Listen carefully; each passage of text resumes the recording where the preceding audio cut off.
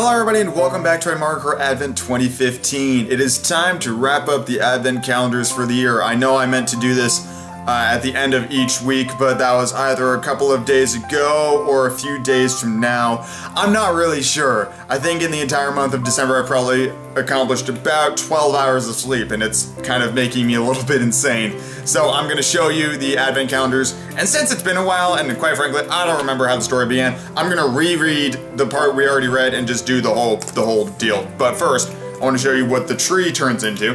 It's this wonderful kind of Christmas scene, and I can kind of zoom in on it. So you got like the pole up here, and you got some elves just kind of hanging out, and you got some penguins, you know, because penguins are at the North Pole, right? No, they're in the Antarctic, but that's okay, because there's also a polar bear just kind of there, and then there's another polar bear over here next to another penguin.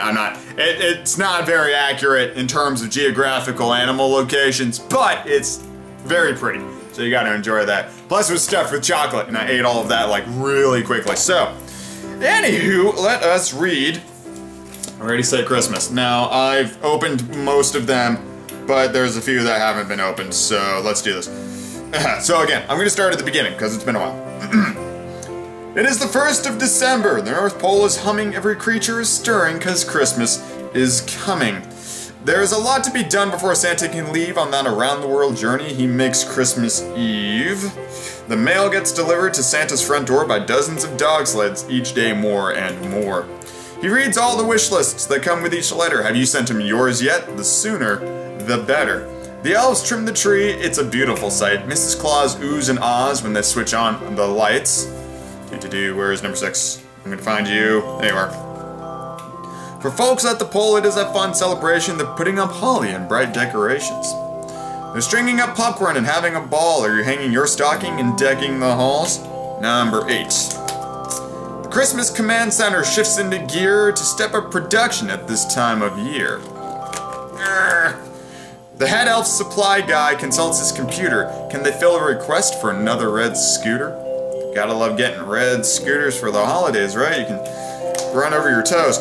Festive red stockings are knitted with care. Mrs. Claus makes them all, pair after pair. That's a lot of knitting. Something like 4.5 billion kids in the world. She's gonna be busy all the livelong year. Where's number 11? There it is. Right in Mrs. Claus's face.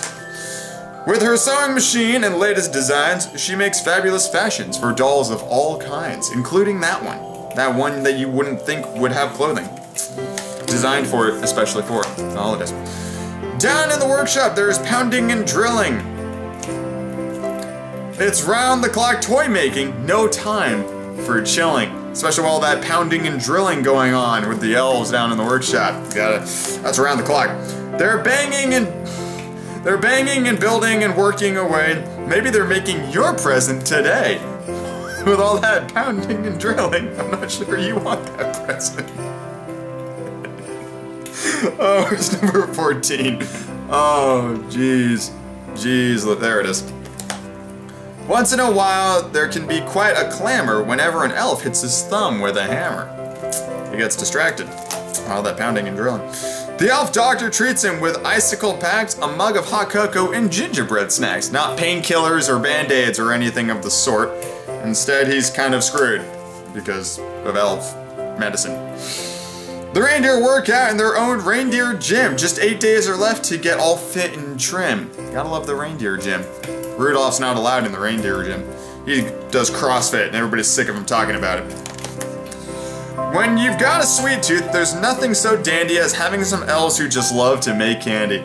They just love it when they take a break from pounding and drilling. They're painting the stripes on each peppermint stick, and their chocolatey fudge is so creamy and thick. It's so creamy and thick. Gosh darn it, this is filled with innuendos, isn't it? I'm not even trying. It's making it far too easy for me. Where's number 19? There it is. The choir rehearsed for the show all year long. They're here to perform Santa's favorite songs, which is actually, not Christmas carols. He is actually a juggalo. That's right, Insane Clown Posse. That's where Santa likes to get his rocking on. A standing ovation. He's really impressed. What are the Christmas songs you like the best? Well, I like Nat King Cole and all that classic stuff because I'm very old-fashioned. They're having big fun when the reindeer join in for an old-fashioned snowball fight. I wonder who will win. Probably the reindeer, because they're not really going to feel the snowballs, and then they'll just trample you because they're reindeer. The weather report says conditions are right, just perfect for Santa Claus's Christmas Eve flight. It takes like American Southwest. It's the night before Christmas, with the sleigh loaded high. Santa calls to his reindeer and takes to the sky. And then the final one. The waiting is over, it's finally here. Merry Christmas to all and a Happy New Year.